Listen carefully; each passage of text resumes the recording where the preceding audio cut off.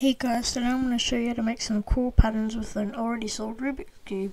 So for the first and most easiest, you just gonna wanna go like that twice, and then turn it. You do this twice on any side, and then just turn it, and then do it again. And then for the last bit, you're gonna wanna go like that and that twice, and then that'll make sort of a chicken pattern on every side.